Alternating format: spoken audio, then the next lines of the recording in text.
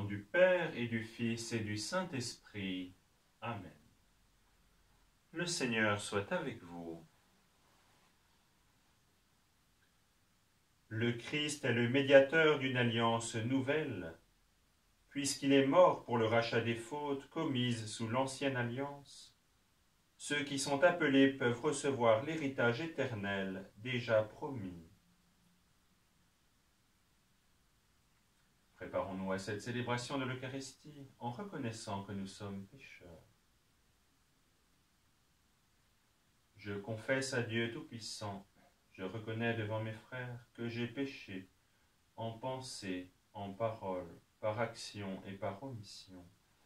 Oui, j'ai vraiment péché. C'est pourquoi je supplie la Vierge Marie, les anges et tous les saints, et vous aussi, mes frères, de prier pour moi le Seigneur notre Dieu. Que Dieu Tout-Puissant nous fasse miséricorde, qu'il nous pardonne nos péchés et nous conduise à la vie éternelle. Amen. Seigneur, prends pitié. Seigneur, prends pitié. Ô Christ, prends pitié. Ô Christ, prends pitié. Seigneur, prends pitié. Seigneur, prends pitié. Prions le Seigneur.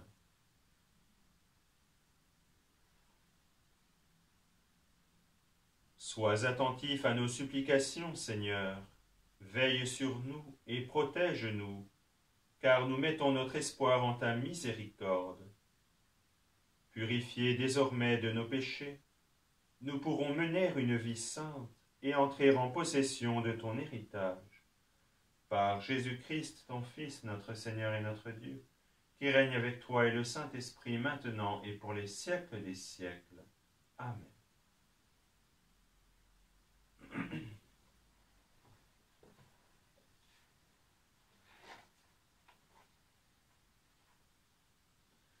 Lecture du livre de la Genèse. En ces jours-là, Abraham tomba face contre terre, et Dieu lui parla ainsi. Moi, voici l'alliance que je fais avec toi. Tu deviendras le père d'une multitude de nations. Tu ne seras plus appelé du nom d'Abraham, ton nom sera Abraham, car je fais de toi le père d'une multitude de nations. Je te ferai porter des fruits à l'infini, de toi je ferai des nations, et des rois sortiront de toi. J'établirai mon alliance entre moi et toi, et après toi avec ta descendance de génération en génération. Ce sera une alliance éternelle. Ainsi je serai ton Dieu, et le Dieu de ta descendance après toi. À toi et à ta descendance après toi, je donnerai le pays où tu résides, tout le pays de Canaan en propriété perpétuelle, et je serai leur Dieu. Dieu dit à Abraham, toi tu observeras mon alliance, toi et ta descendance après toi, de génération en génération. Parole du Seigneur, nous rendons grâce à Dieu.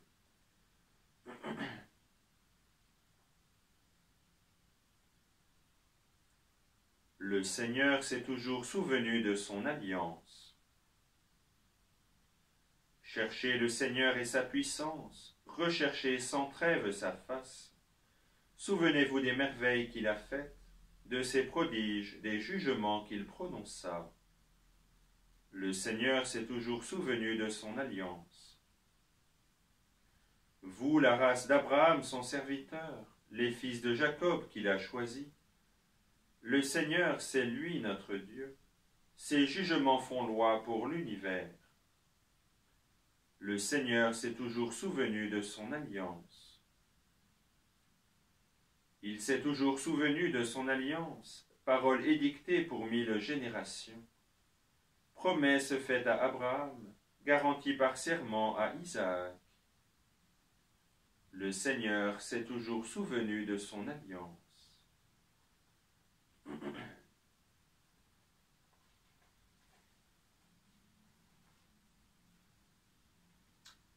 Tes paroles, Seigneur, sont esprit et elles sont vie. Aujourd'hui, ne fermez pas votre cœur, mais écoutez la voix du Seigneur. Tes paroles, Seigneur, sont esprit et elles sont vie.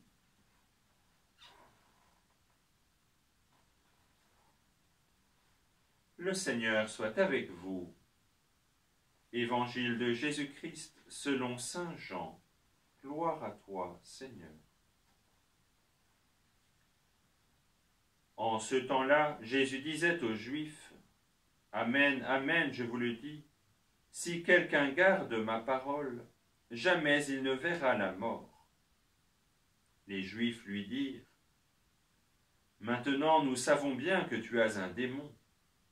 Abraham est mort, les prophètes aussi, et toi tu dis, « Si quelqu'un garde ma parole, il ne connaîtra jamais la mort. » Es-tu donc plus grand que notre père Abraham? Il est mort, et les prophètes aussi sont morts. Pour qui te prends-tu? Jésus répondit, « Si je me glorifie moi-même, ma gloire n'est rien. C'est mon Père qui me glorifie, lui dont vous dites, il est notre Dieu, alors que vous ne le connaissez pas. Moi je le connais, et si je dis que je ne le connais pas, je serai comme vous, un menteur. Mais je le connais, et sa parole, je la garde. Abraham, votre père, a exulté, sachant qu'il verrait mon jour. Il l'a vu, et il s'est réjoui. » Les Juifs lui dirent alors, « Toi qui n'as pas encore 50 ans, tu as vu Abraham? » Jésus leur répondit, « Amen, amen, je vous le dis, avant qu'Abraham fût, moi je suis. » Alors ils ramassèrent des pierres pour les lui jeter. Mais Jésus, en se cachant, sortit du temple. Acclamons la parole de Dieu. Louange à toi, Seigneur Jésus.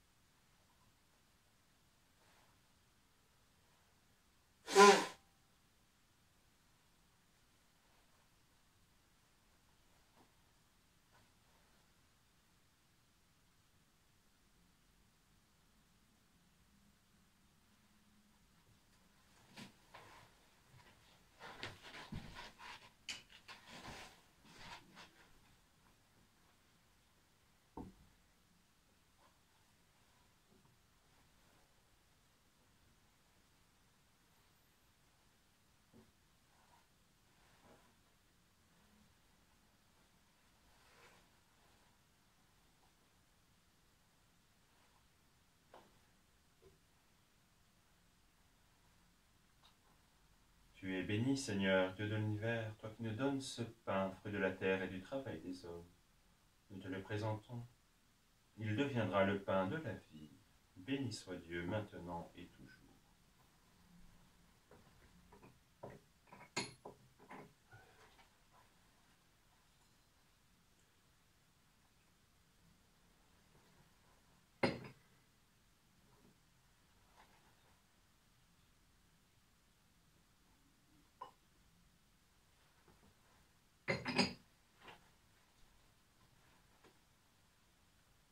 Tu es béni, Seigneur, Dieu de l'univers, toi qui nous donnes ce vin, fruit de la vigne et du travail des hommes. Nous te le présentons, il deviendra le vin du royaume éternel. béni soit Dieu, maintenant et toujours.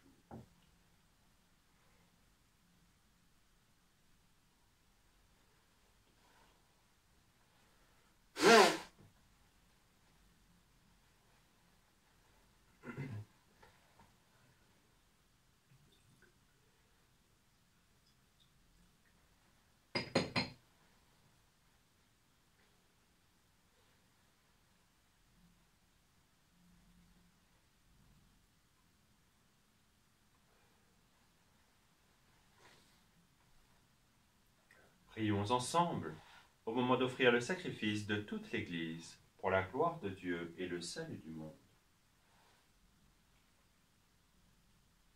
Sur l'offrande que nous te présentons, Seigneur, jette un regard de pardon et de paix. Qu'elle serve à notre conversion et au salut du monde. Par Jésus le Christ, notre Seigneur. Amen. Le Seigneur soit avec vous. Élevons notre cœur, nous le tournons vers le Seigneur. Rendons grâce au Seigneur notre Dieu, cela est juste et bon. Vraiment, il est juste et bon de te rendre gloire, de t'offrir notre action de grâce toujours et en tout lieu. À toi, Père très saint, Dieu éternel et tout-puissant. Oui, l'univers entier, sauvé par la passion de ton Fils, peut désormais confesser ta gloire. Par la puissance de la croix, apparaît en pleine lumière le jugement du monde, la victoire du crucifié. C'est pourquoi avec les anges et les archanges, avec les puissances d'en haut et tous les esprits bienheureux, nous chantons l'hymne de ta gloire, et sans fin nous proclamons. Saint, Saint, Saint, le Seigneur Dieu de l'univers, le ciel et la terre sont remplis de ta gloire. Hosanna au plus haut des cieux. Béni soit celui qui vient au nom du Seigneur. Hosanna au plus haut des cieux. Toi qui es vraiment saint, toi qui es la source de toute sainteté, Seigneur, nous te prions. Sanctifie ces offrandes en répandant sur elles ton esprit, qu'elles deviennent pour nous le corps et le sang de Jésus, le Christ, notre Seigneur.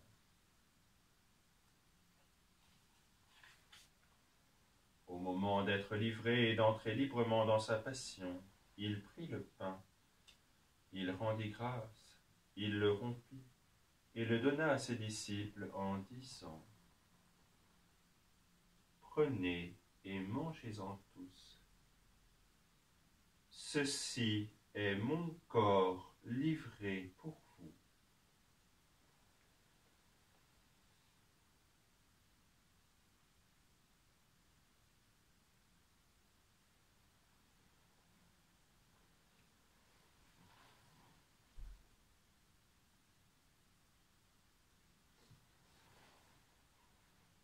De même, à la fin du repas, il prit la coupe. De nouveau, il rendit grâce et la donna à ses disciples en disant : « Prenez et buvez-en tous, car ceci est la coupe de mon sang, le sang de l'alliance nouvelle et éternelle, qui sera versé pour vous et pour la multitude en rémission des péchés. Vous ferez cela en mémoire de moi. »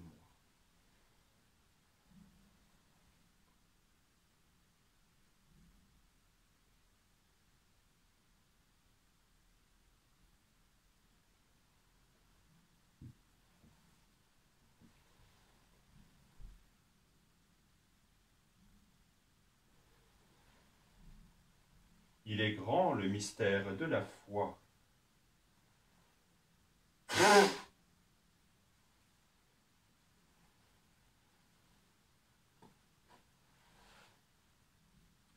Faisant ici mémoire de la mort et de la résurrection de ton Fils, nous t'offrons, Seigneur, le pain de la vie et la coupe du salut, et nous te rendons grâce, car tu nous as choisis pour servir en ta présence.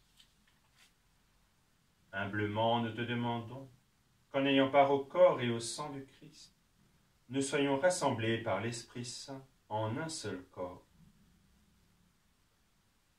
Souviens-toi, Seigneur, de ton Église répandue à travers le monde.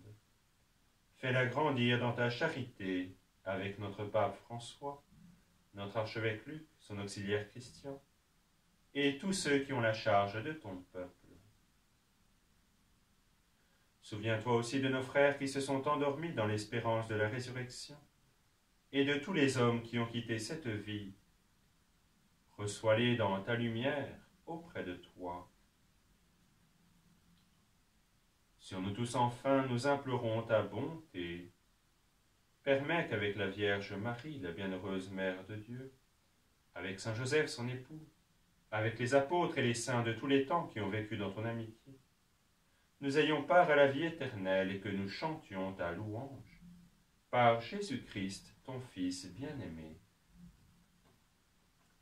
Par lui, avec lui et en lui, à toi, Dieu le Père Tout-Puissant, dans l'unité du Saint-Esprit, tout honneur et toute gloire, pour les siècles des siècles. Amen.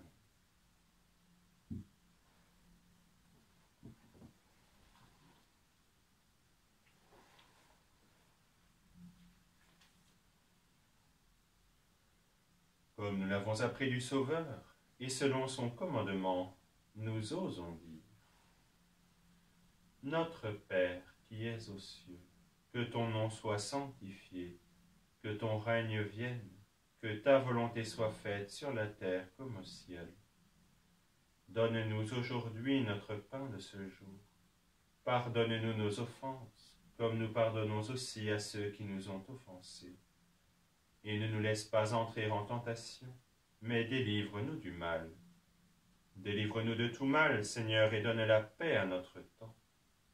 Par ta miséricorde, libère-nous du péché, rassure-nous devant les épreuves. En cette vie où nous espérons le bonheur que tu promets, et l'avènement de Jésus-Christ, notre Sauveur. Car c'est à toi qu'appartiennent le règne, la puissance et la gloire, pour les siècles des siècles. Seigneur Jésus-Christ, tu as dit à tes apôtres: Je vous laisse la paix, je vous donne ma paix. Ne regarde pas nos péchés, mais la foi de ton Église. Pour que ta volonté s'accomplisse, donne-lui toujours cette paix, et conduis-la vers l'unité parfaite, toi qui règnes pour les siècles des siècles. Amen. Que la paix du Seigneur soit toujours avec vous.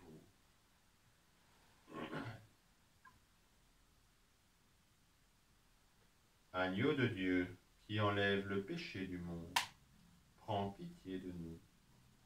Agneau de Dieu, qui enlève le péché du monde, prends pitié de nous. Agneau de Dieu, qui enlève le péché du monde, donne-nous la paix.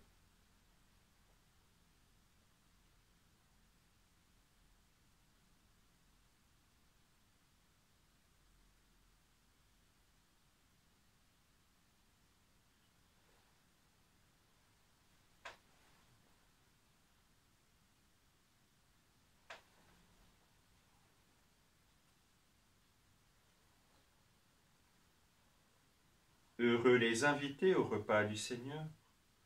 Voici l'agneau de Dieu qui enlève le péché du monde. Seigneur, je ne suis pas digne de te recevoir, mais dis seulement une parole et je serai guéri.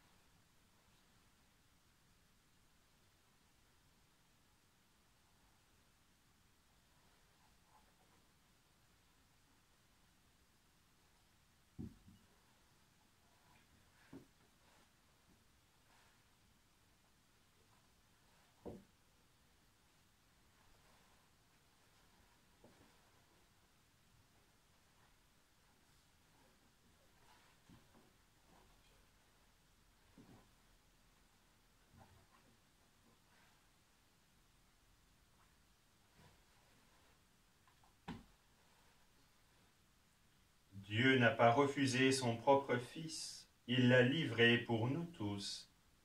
En nous le donnant, il nous a tout donné.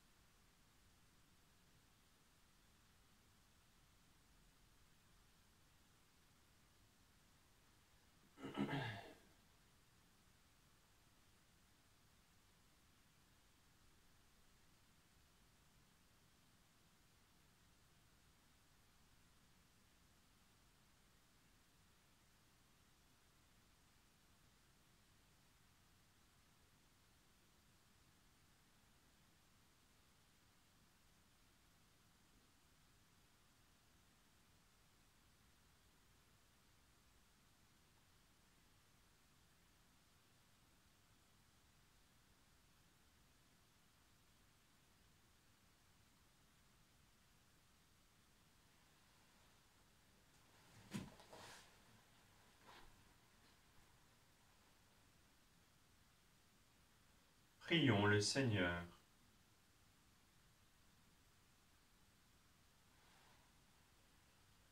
Tu nous as nourris, Seigneur, de ton Eucharistie, et nous en appelons à ta miséricorde. Par le sacrement qui déjà nous donne ta force, rends-nous participants de la vie éternelle, par Jésus le Christ, notre Seigneur. Amen. Le Seigneur soit avec vous. Que Dieu Tout-Puissant vous bénisse, le Père, le Fils et le Saint-Esprit. Amen. Allez dans la paix et dans la joie du Christ.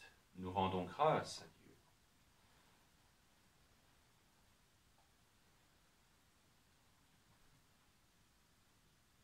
Subtum presidium confugimus, Sancta Dei Genitrix, nostras deprecationes, ne respicias in necessitatibus nostris, sed a periculis cunctis, libera nos semper. Virgo gloriosa et benedicta.